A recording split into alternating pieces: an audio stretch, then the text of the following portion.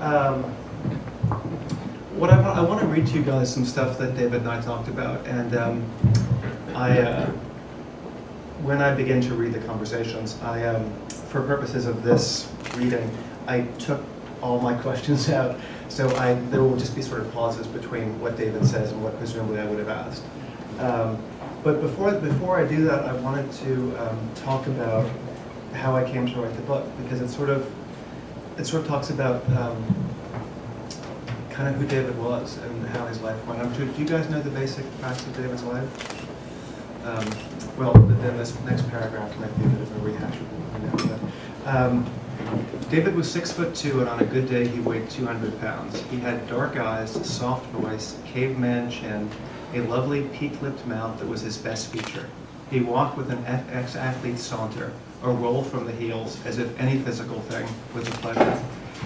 He wrote with eyes and a voice that seemed to be a condensed form of everyone's lives. It was the stuff you semi-thought, the background action you blinked through at supermarkets and commutes, and readers curled up in the nooks and clearings of his style. His life was a map that ends at the wrong direction. He was an A student through high school. He played football. He played tennis. He wrote a philosophy thesis and a novel before he graduated from Amherst. He went to writing school, published the novel, made a city of squalling, bruising, kneecapping editors and writers fall moony-eyed in love with him.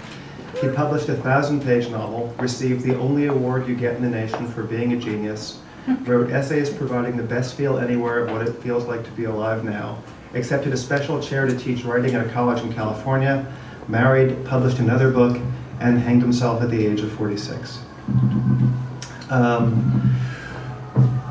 And that's kind of the way David's story ends. What I kind of want to talk about here was how his story begins, how he began writing, and also why I chose to write this book, and kind of why I chose to write it the way I did. David was born, as I'm sure you guys know, in Ithaca, New York.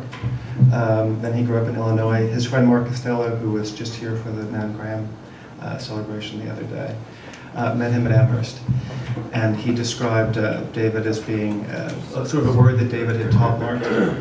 He said that he was a dirt bomb, which was Mark described as a slightly tough, slightly waste producty tennis-playing persona. What I kept finding in my notes from when I did go on the trip with David, I kept writing this note. Looks like he's going to invite you to play hacky sack, and if you say no, there's a potential he'll beat you up. This was this sort of a very tall, this extremely tall guy with an athlete's build, and then this incredible eye. And at Amherst, Mark and David became friends. I'm just going to read some stuff that Mark said about that. He said that David had figured out, they became friends through the housing lottery. And he said that David had figured out all the math for how to get the best room, the best game theory way to do it. Go in with one other person. Ask for a double, because no one else is going to do that. And then we proceeded to draw the worst number in Western Massachusetts. We lived in a single that had been forced into a double, right over the dumpsters. But what struck Mark when he first got to know David was that when they walked across campus, he would see David begin to imitate the way people walked, the way they moved. It wasn't just how they talked. He could somehow, what he said is not to mirror the way, he called it the Dave show, watching Dave walk from their dorm over the dining hall. He said not to mirror what they did, but to sort of capture them. I can't think of anybody else I've ever met in my life who could do that. Incredibly quick, incredibly funny. Dave had this ability to be inside someone else's skin. We haven't met Dave, or I haven't met Dave yet in this reading, but when I later spoke with Dave and we were driving around, he told me how he kind of actually started to write.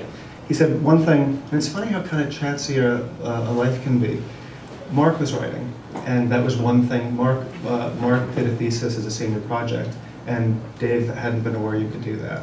And so that's actually how he ended up writing his first novel. But he had learned to write, actually. He had learned that he could write in a funny way. He said that, I'll just read what he said.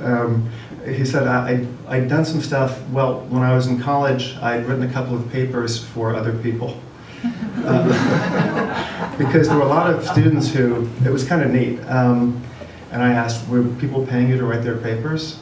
And he said, well, I wouldn't put it that coarsely. but let's say there were complicated systems of reward.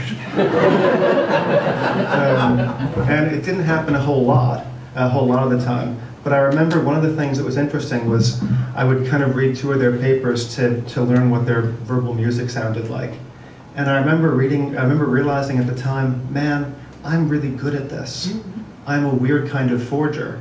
I can sound kind of like anybody. And that was kind of, and then he said, it was funny because of Mark having said that he was such a sort of great mimic. He said, it was weird because I remembered that I'd always wanted to be an impressionist vocally, but I didn't have an agile enough vocal and facial register.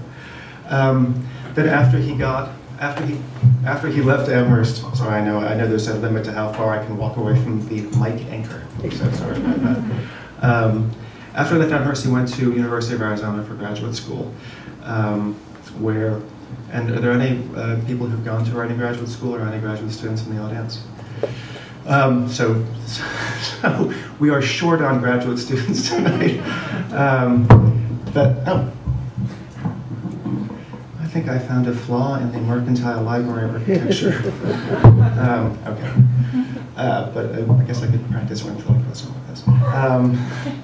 But David, when he got there, he told me a very funny thing that when he went there, actually the faculty didn't enjoy his work, which is something that I always tell the graduate students at NYU, which is that they began to be sort of hostile to what he was turning in. And one thing that he found sort of terribly uncool about it was the professor said, "Is this what you intend to do here?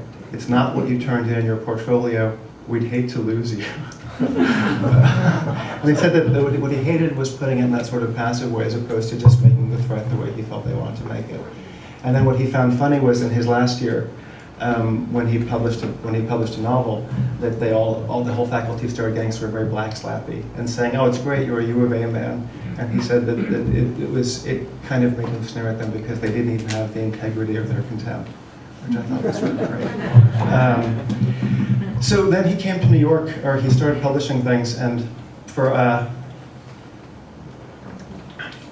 if you're a young writer, you're kind of always aware of who the other young writers are, and so we kind of began hearing about people who were young writers who had already come to the city, began hearing about his work.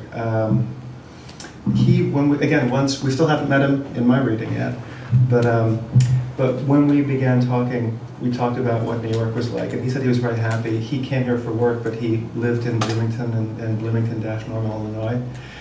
And so I was trying to figure out why he didn't live here, and so I quoted something back from Hemingway to him, which is Hemingway was describing New York, and he said, "Literary New York is like a bottle of tapeworms, all trying to feed off each other." And Wallace's response was, "Yeah, or great white sharks fighting over a bathtub, you know? There's so little, the amount of celebrity and money we're talking about is, on the scale of true entertainment, so small. And the formidable intellect marshaled by these egos fighting over the small section of the pie is just, yeah, it seems kind of absurd." And then he said that when he was here, what he heard is just, which is something I always think of when I'm reading the book pages or at certain kinds of parties, I just think of this enormous hiss of egos at various stages of inflation and deflation.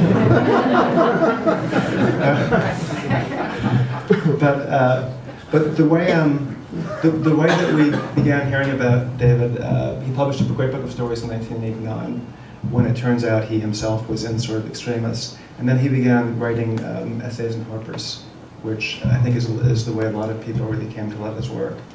And if you were in New York, most people who were writing in New York then, because Harper's was a great place, had friends in Harper's, and Harper's had sort of parties, large parties, and if you're a young writer in New York and you know there's going to be free hors d'oeuvres and alcohol, you will get on that circuit. And so I got to know people there, and the woman who kind of brought David to the magazine, a woman named Charis Khan, told me what it was like when he began publishing these great essays. You guys have read his essays? The first one he did, the first of these kinds of essays, was a piece called A Ticket to the Fair, which came out in June of '94. And I'll just speak very personally, as a competitive young writer, his first book had come out, and it was funny, but it wasn't warm in a certain way. And then we all had heard that he had a contract for a novel with Little Brown. And then we heard that it had come in much too long and it had been delayed. And so all of us who were sort of in the same unpleasant elbowing each other race were very, very happy. So when that first piece came out in Harper's, it was shocking because his work had kind of jumped, and it was extraordinarily good. And we had all started hearing a little bit about that before, and Charis, I'm just going to quote from Charis in the book. Charis said, when a piece ran, staffers would be walking in the hallways trading lines. Or if people, because David was really super sort of charismatic, if people had any conversation with him about any part of it, they would tell each other. It was just the thrill of this writer, everything he had to write and everything he had to say. And then Charis and David became friends, and they would walk around New York. And she has a sort of lovely description of him being in the city. Him in New York City, that was a show on its own.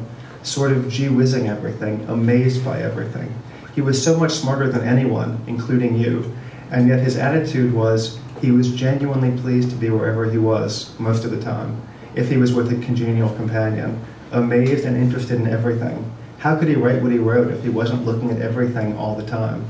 And you got to be in his senses, so you got to see more. He's using all 6.5 senses at once, which can drive you crazy. But he shared it with us, which was nice of him to do. Talking to him was a delightful social experience and also a literary experience. And then Charis was one of the 5 or 6 readers who David sent copies of the manuscript to when he finished Infinite Jest. I kind of always loved the way she described that. She had this giant 1,000-page manuscript, and she would read it back and forth on the L train, and she would put it on its own seat. And people would just walk by, and they would just laugh, because Charis is a sort of very small person, and so the stack was coming up to about her shoulder. And she said it was a spectacle, it was ridiculous. People thought it was funny. I was very proud of it, I loved it. Nobody knew what it was, but it was a nice feeling. And that's kind of around the same time that John Franzen got to know David. The way they became friends, one always kind of wonders how sort of famous writers become friends. The way they became friends is that David read John's second novel, Strong Motion, and just sent him a fan letter. And John Franzen arranged a meeting, and what Franzen told me is Dave just flaked. That was a heavily substance-fueled period in his life. But then they became friends after that, and by the mid-90s they were extremely close, and the way John described the way he the valuation he put on David's company was this: I would always use any opportunity to hang out with Dave. And when he talked about David visiting the city, when David would visit the city before Infinite Jest came out, his bedroom, sort of his hotel, was the spare couch in Franzen's house. And the way Franzen describes this is, when he used to come stay with me, this was before he got his own diet sorted out. As far as I could tell, he subsisted on those cellophane-wrapped blondies from delis and chewing tobacco. And the first thing he did when he got to the apartment would be to select the biggest tomato can from my recycling bag and appropriate it. You know, he was very good about only spitting in the can, and about washing the can out very carefully and putting it back into the recycling, so the apartment would always have this faintly wintergreen smell of the can after he left. And then in January of '96, the cruise ship piece, the second big Harper's piece, came out, which was kind of a very shocking moment in the city, because it was the first time that sort of a new writer had really made their presence felt for a very long time. It was sort of a new voice. It was, the way I thought about it was kind of the way you flattered yourself your brain would sound, right, if you just put in the time to organizing and to shelving. But when it was turned into Harper's in the fall of '95, Colin Harrison, who was David's editor there, read it and said, it was very clear to us that we had pure cocaine on our hands. And that piece came out in January, and then the novel, Infinite Jest, had been edited down. He'd edited about 500 pages out with Michael Peach at Little Brown. And it came out a month later. And the whole city was sort of talking about him. We were hearing that he had turned down the Today Show, that he had turned down Charlie Rose, which seemed, you know, in this city particularly sort of gallant but very misguided.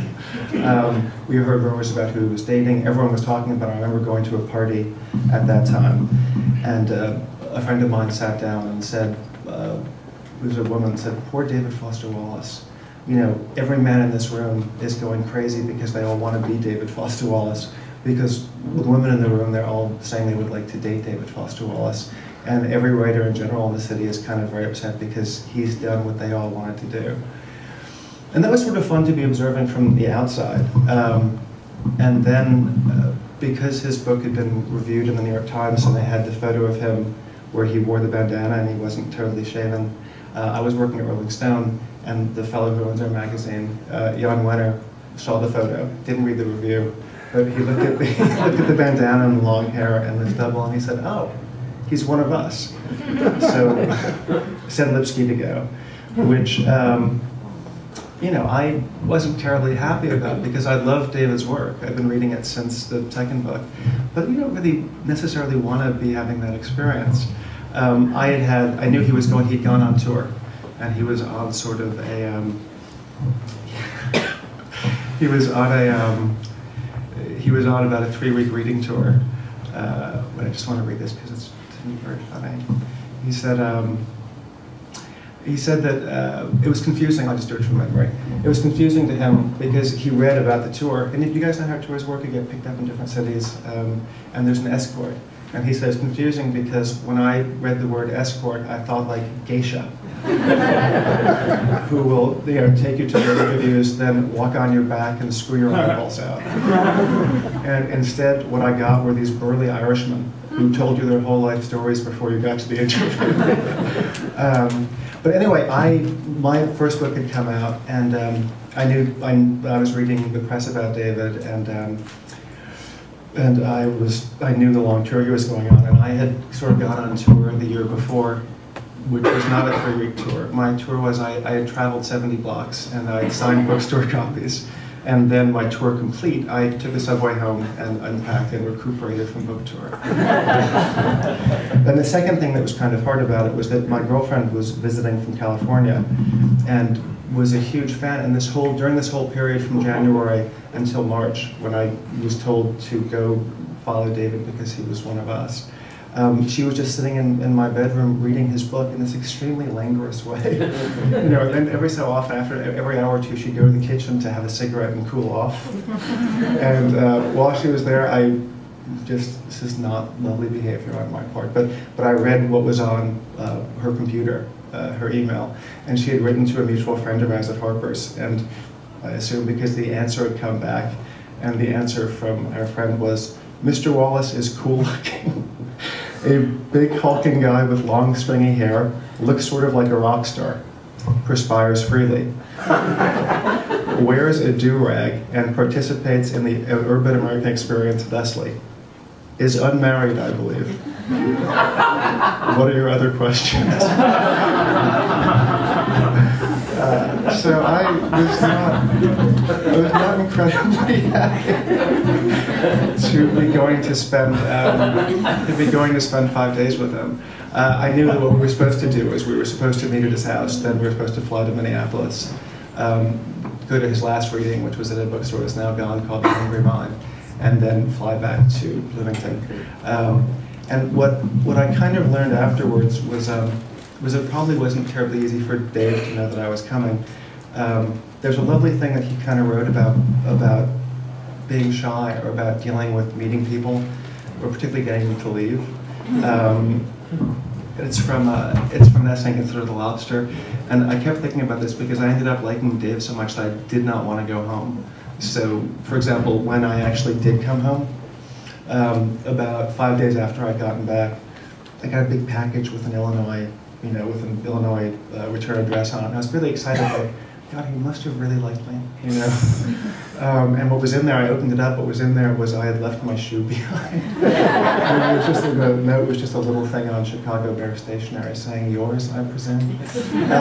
But that was sort of how much I kind of wanted to stay. And so when I read, years later when I read this section of Consider the Lobster, I thought about, and then when he died, I pulled this page down to read to a friend of mine because I wanted them to think about not how David's life ended, but just how amazingly charming and alive his eye was. Suppose you and I are acquaintances, he writes, and we're in my apartment having a conversation, and that at some point I want to terminate the conversation and not have you be in my apartment anymore. Very delicate social moment. Think of all the different ways I can try to handle it. Wow, look at the time. could we finish this up later? Could you please leave? Go. Get out. Get the hell out of here. Didn't you say you had to be someplace? Time for you to hit the dusty trail, my friend. Off you go then, love. Or that sly old telephone conversation ender, well, I'm gonna let you go now.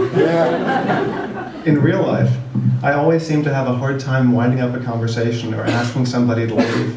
And sometimes the moment becomes so delicate and fraught with social complexity that I'll get overwhelmed and will just sort of blank and do it totally straight. I want to terminate this conversation and have you not be in my party anymore. Which evidently makes me look either as if I'm very rude and abrupt or as if I'm semi-autistic. I've actually lost friends this way. So we traveled together for the 5 days that I was in Illinois and Minnesota.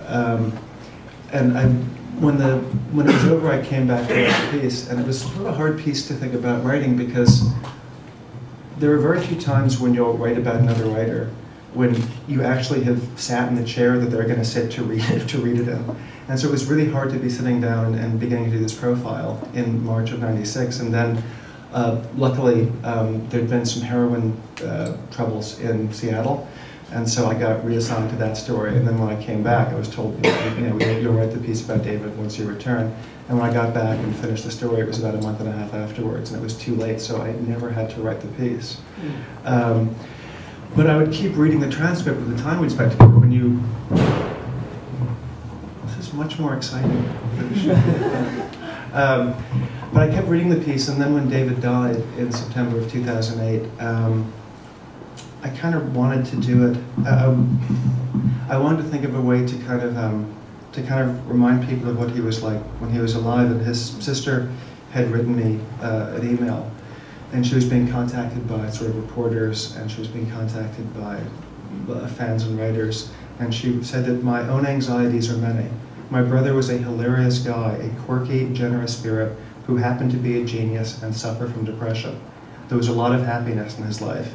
He loved to be silly, he made exquisite fun of himself and others. Part of me still expects to wake up from this, but everywhere I turn is proof that he's really most sincerely dead. Will he be remembered as a real living person? And the other reason that I wanted to write this book the way it's written, which is just after the introduction, which runs about 30 pages, it's just me and David talking. So in a certain sense, it's more of a performed book than a written book. Is that David, when we sat down, was very anxious about the idea of someone writing about him, and he kept saying to me things like, the problem is once you're at your desk, you'll be able to construct anything you want. And in our first conversation, he said, because if you want it, within the parameters of, you can't tell outright lies, which I'll then deny to the fact checker, but if you wanted, you're going to be able to shape this essentially how you want. And that to me is extremely disturbing, because I want to try to be able to shape and manage the impression of me that's coming across. And so for that reason, after David's death, when I was thinking about ways to write about him, it seemed the best thing to do was just take the 5 days that we spent together and turn them into a book with as little input from me really as possible. I wanted to read to you guys a couple of selections from that book. The first one is about the period. I mentioned that his second book was written sort of in extremis. When he'd gone to, well, I'll just let David start speaking in a second. But he had graduated from Arizona. He had gotten a second book together. It was about to come out, and he had decided to go to a different graduate program at the same time. And during all this time, I was really in a panic, because I didn't think I was going to be able to write anymore. And I got this idea that I'd started writing while being a student, and writing was recreational from the student work. And what I'd do is contrive a situation where I applied to Princeton and Harvard in philosophy, got a very sweet deal from Harvard, so went there early in '89 and moved into Boston, into this apartment with my friend Mark Costello. And it sounds weird, but it was, I didn't know what to do. I didn't know whether I really loved to write, or whether I'd just gotten kind of excited after having some early success. And I remember getting really unhappy. And it sounds weird, but I think it was almost more of a sort of an artistic and religious crisis than it was anything you would call a breakdown. All my reasons for being alive and the stuff that I thought was important, just truly at a gut level, weren't working anymore. Does this make sense to you personally at all? You see, by this time, my ego was all invested in the writing, right? It's the only thing that I've gotten, food pellets from the universe for, to the extent that I wanted. And it was also, I really sort of felt like my life was over at 27 or 28, and I didn't want to, and that felt really bad, and I didn't want to feel it. And so I would do all kinds of things. I mean, I would drink real heavy. I would date strangers, oh God. Or then for 2 weeks, I wouldn't drink, and I'd run 10 miles every morning. You know, that kind of desperate, very American, I will fix this somehow by taking radical action. And it's weird. I think a lot of it comes from sports training, and then he did a pretty good Arnold Schwarzenegger imitation. So I'll be imitating him, imitating Arnold Schwarzenegger. If there's a problem, I will train my way out of it. I will get up earlier, I will work harder. And that crap worked on me when I was a kid, but, And then he found that he went to the Harvard Health Center and self-reported and was sent to McLean Hospital, which is a psychiatric hospital outside the city. And there's a lot of places in Boston, but McLean, actually I did end up at McLean because that's what the Harvard insurance was on the plan for. And I'm not concerned about, I don't mind having somebody know I was on suicide watch in McLean. I'm concerned, I don't want to make this into a romantic, lurid, tormented artist thing. This was more just, I think I had lived an incredibly American life that, boy, if I could just achieve X and Y and Z, everything would be okay. And I think I got very, very lucky. I got to have a midlife crisis at 27, which at the time didn't seem lucky. Now it seems to me fairly lucky. That period, nothing before or since has ever been that bad for me. And I am willing to make enormous sacrifices never to go back there. I mentioned that one of the characters in Infinite Jest, a character named Kate Gomberts, had sort of been in a similar situation and was given shock. And he answered, the thing about shock is I never had shock and they never gave me shock. But I realized I sort of got an idea of the continuum I was on, And at one side was the way I usually was. And I could see there's a fair amount of stuff in the book about depression that is not exactly autobiographical. But it's looking, I think, about a quarter mile further down the road. I could see the filter dropping over my vision, I could see the distortions. And I admit I had a grim fascination with this stuff. I'm not biochemically depressed, but I feel like I got to dip my toe in that wading pool, and not going back there is more important to me than anything. It's worse than anything. I don't know if you've had any experience with this. It's worse than any kind of physical injury or any kind of, it may be what in the old days was called a spiritual crisis. It's just feeling as though every axiom of your life turned out to be false, and there was actually nothing, and you were nothing, and it was all a delusion, and that you were better than everyone else because you saw that it was a delusion, and yet you were worse because you couldn't function. And it was just horrible. And trying to be at Harvard and to read Freedom of the Will with John Rawls while thinking this way was just extremely unpleasant.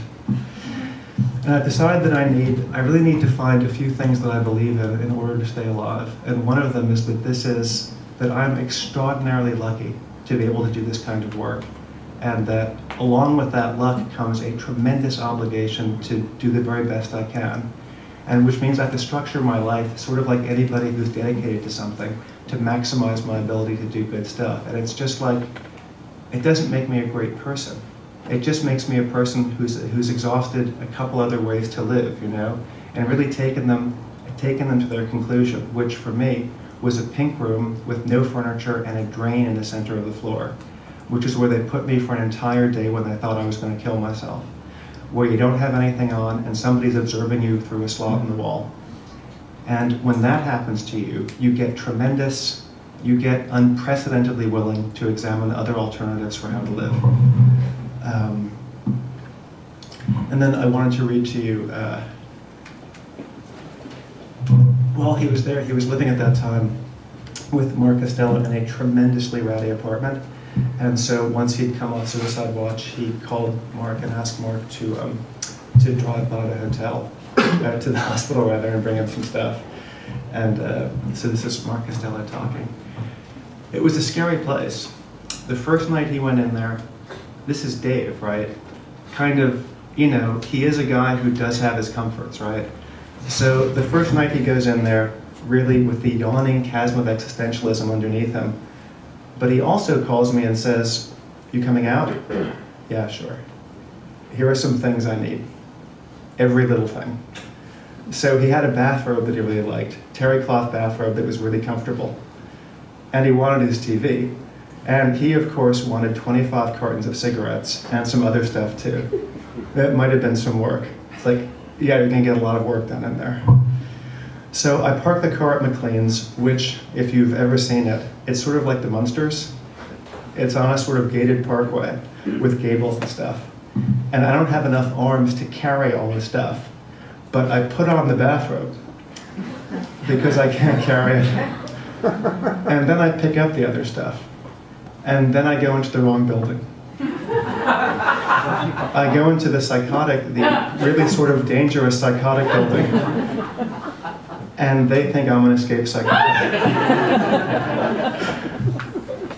I say to the woman, "I'm here to see Dave Wallace." And he's not in existence there because it's the wrong building. And she's like, okay, now just stay calm. I turn around and there's two Belmont cops, you know, security guards. They step in, the way they kind of open up 4 feet of space. And I'm like, no, really. I'm a guy in a bathrobe carrying a TV. But I'm not crazy. So it takes a while to work that out until I get to see Dave. And I get there late and I explain what happened. And he, of course, thought, wow, you are a real fool. He loved that, and he loved that it happened to me, certainly. And then I want to talk a little bit about what David was like before I talked about what he did, kind of what he did after getting out of McLean. Just changing the view on this. Which is very funny. There was almost nothing. There was almost traveling with him was about as much fun as I've had traveling with anybody or ever talking to anybody. He was just incredibly awake. I remember we went in to record. I went in to sit in the audience, and David went in to record the thing on NPR in Minneapolis. And the guy who was going to be interviewing him said, "We're going to be recording digitally. I hope that's okay." And David responded, "So yes and no answers only?" Which I thought was a brilliant joke, and I wrote it down. And David turned and said, "You know, if you write anything really bad about me, I have 20 years to get you back." Or when we checked into the hotel, the desk clerk said, "You know, your room has 2 twins," and David quickly said, "Imagine telling a story that has the phrase," and David quickly said, "Yes, Anita and Consuela." It was when we were stuck in the airport when we tried to go to Minneapolis for the reading, which we were supposed to travel in the morning and get to the reading that night. They'd been iced over, so we were just stuck, and we decided to have sort of breakfast there. And what I ordered was the sort of big burger deluxe thing. And he looked at it and said, "I am not even going to start on the idea of eating a hamburger at 7 in the morning." The idea is that you eat eggs, which are kind of a latent form as your body itself is awakening. It makes a lot of sense because you are the food and you're supposed to eat stuff that's nice to you. And then at night, you can eat, you know, as you move towards the end of the day, you can eat partially decomposed creatures.